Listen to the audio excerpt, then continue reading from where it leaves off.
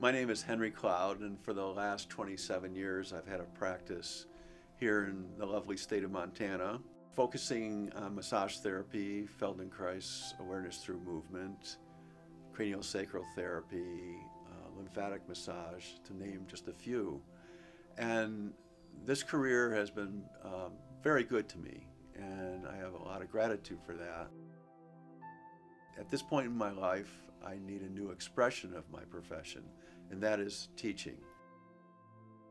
Coherent Touch workshops are specifically designed for 2-day workshops, and the first day is based in the Feldenkrais Method.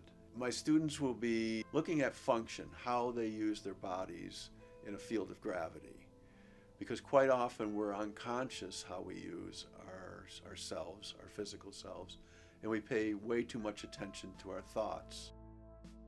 And the second day, I will be inviting them to notice specific things as they work. What is supporting them? Are they using the client to support them as they are trying to get deeper? Or are they pushing and exerting more effort? Because when we exert more effort, there's more strain.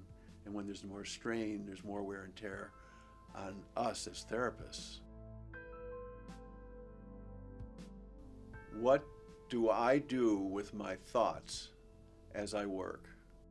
If I can be more present with my physical self as I work and less in my thoughts, daydreaming, then the quality of my work is elevated and my client receives the full benefit of my work.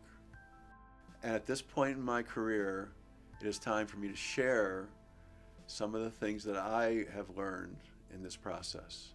And so if I can lend a helping hand to my colleagues, what more could I ask for?